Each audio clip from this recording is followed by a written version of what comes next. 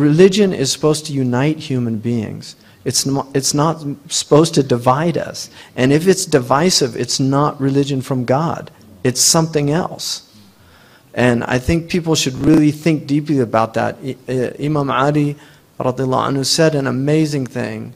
He said, Al-jama'atu ma'al-kudura khayrun min al-furqa ma'al-safwa. That the group with its impurities is better than sectarianism with its purity.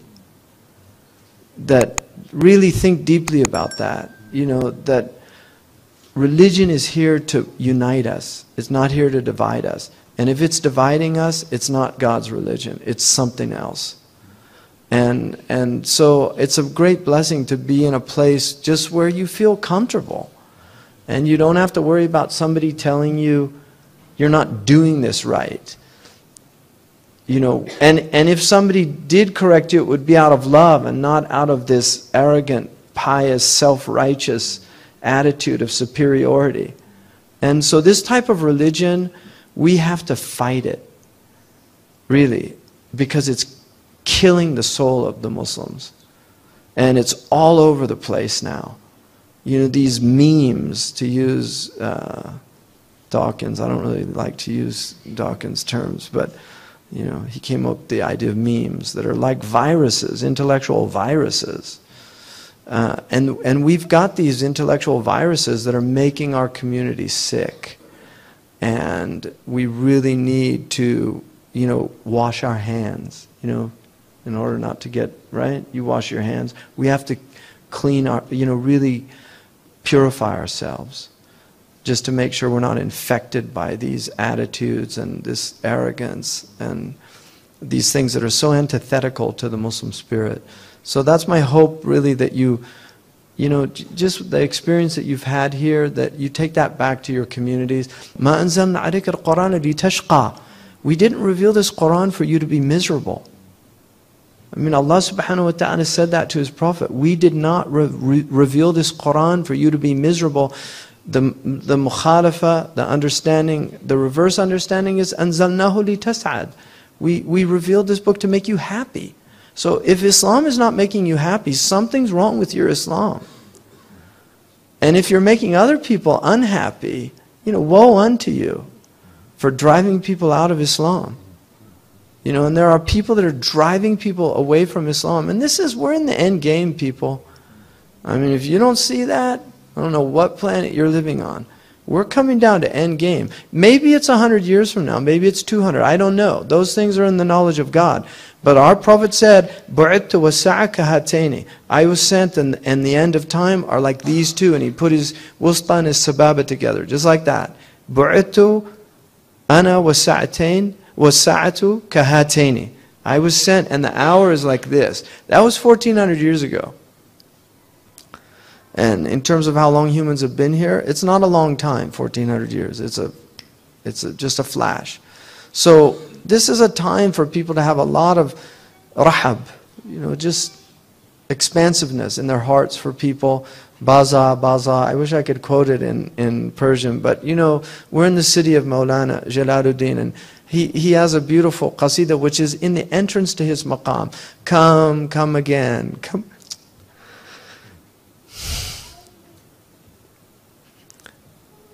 You know, whatever you've done,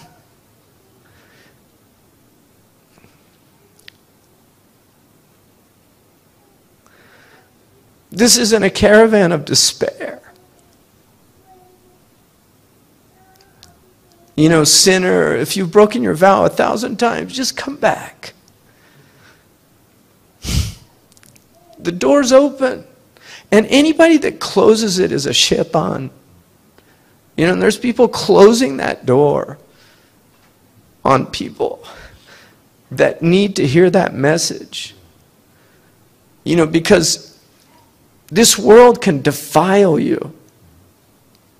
But no matter how defiled you are, Allah's door is open.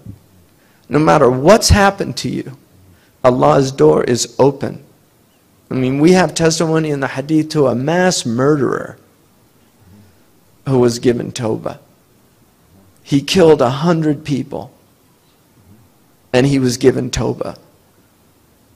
This door is open, and people, we need to open it up and let people come in with all their faults and all their flaws and all their dysfunctionalities and all their problems. Just open the door and let people come in.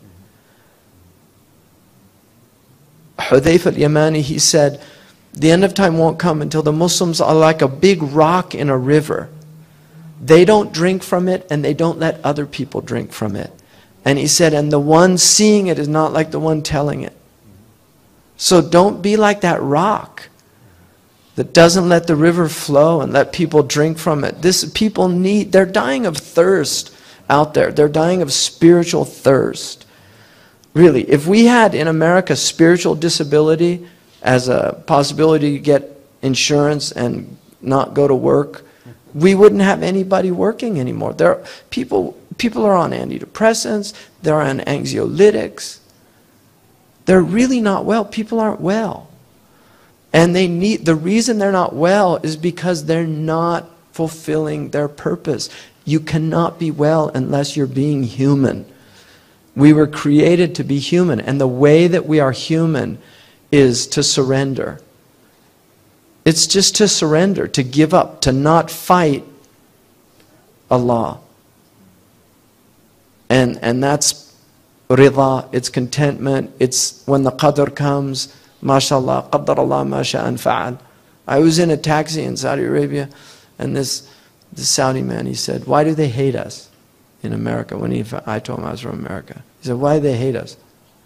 I said, subhanAllah, that's what they ask me all the time about you guys. And he said, I don't hate them. I said, well, partly it's because they think that 14 of the 19 hijackers were from your country when 9/11 happened. And he said, do they know about the qadr? And I said, you know, some people, not many. He said, you need to teach them about the qadr because it stops that hatred from coming when things happen. I mean, that's a simple taxi driver, Bedouin taxi driver in Saudi Arabia. You know, I mean, that's a deep theological insight, you know, that people need to see that Allah allows things to happen in the world for a wisdom. Even heinous, evil things that happen. There's a reason why Allah has allowed us, enables us with our free will to do these things. So, I mean, anything. And then I also want to I've been thinking a lot, just being here, we've been in such blessings. We're right next door to real calamities, Syria. Really pray for them. This is Ramadan. Pray for our brothers and sisters in Syria. I mean, Palestine. You know, this one Syrian man said to me, why isn't anybody doing anything? Look, why nobody's doing anything. I said, welcome to the club. The Palestinians have been in that club for a long, long time. The Kashmiris have been in that club. The Shaykhs. You know, there's a lot of people in that club. You know, but at least we can do for them is pray. And just ask Allah subhanahu wa ta'ala to help them. And help the people that are helping them. You know, because it's a beautiful country, Syria. I know people that, I've never been there, but, you know, and now it's just people living really in the most trying situation. So make dua for the people of Syria in this Ramadan. Really ask Allah when you break your fast at Sahur. People of Egypt, you know, I mean, Egyptians, they're just a really, you know, I was in Egypt and I marveled at what good nature people were in despite the incredible horrific conditions of Cairo. When I was in Cairo, you know, they just had a sense of humor, and they you know, they're really, I mean, what's happening now, it's just tragic, you know, really tragic. And these are you know, these are our brothers and sisters, first and foremost in humanity. You know, just wherever human beings suffer, we should be troubled by it. But as brothers and sisters in Islam, this is the double bond that we have, the Adamic bond that makes us human, that makes us, you know, want to eliminate oppression and suffering for others. But then that bond that binds us as Muslims is a powerful bond. So this is our ummah, you know, and so make dua.